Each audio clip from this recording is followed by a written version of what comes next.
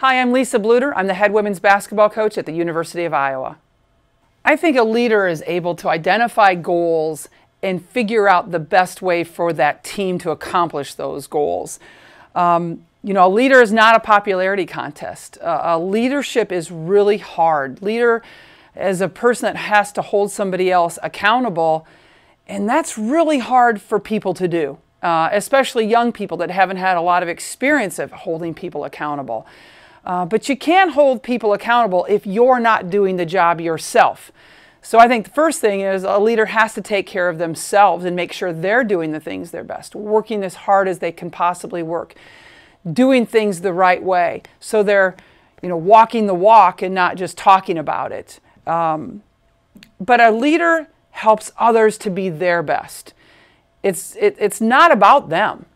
It's about the group. It's about our team. It's how do we make our team better, not how do I make myself better. I try to lead with enthusiasm and by being positive, but I also have to constantly be looking for ways to improve my team, how to make them better, how to hold them accountable and coach them to be their very best. So I think there's that fine line between being positive and being enthusiastic, but you can't be rah-rah all the time. You have to also be able to be willing to step out and hold other people accountable. I've had great players that lead by example, that are the hardest workers. But you also have to be a leader that not only leads by example, but leads by using your voice. By using your voice enthusiastically to motivate and to compliment your teammates, to care about them, but also to hold them accountable. So a leader, in my opinion, has to be both. You have to be one of the hardest workers, but you also have to use your voice and interject that within the team. We use the terminology win a lot at Iowa. And what that stands for us is work hard, with integrity, no excuses. And to me, I look for those characteristics when I'm looking for leaders.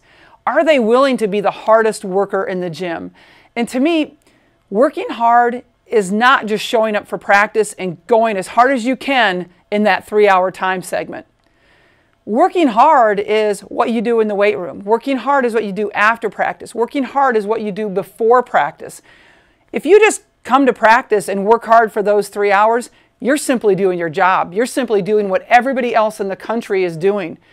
It's working hard is doing the extra. We have a slogan we always say is one more. We're going to do one more. That's why we never shoot 15 free throws. We always shoot 16 free throws. When I gave one of our all-time great post players, Megan Gustafson, the goal of making 16,000 shots in 3 months. She didn't make 16,000, she made 18,000. That's doing one more. And that's a great sign of a leader. So a leader, the characteristics I look for is that hard work piece, but also the integrity. I don't think you can be a leader unless you have both of those pieces. If you're able to have the integrity, you do things right. You can't hold people accountable if you're not doing those things right. So that integrity piece, I think, is very, very important.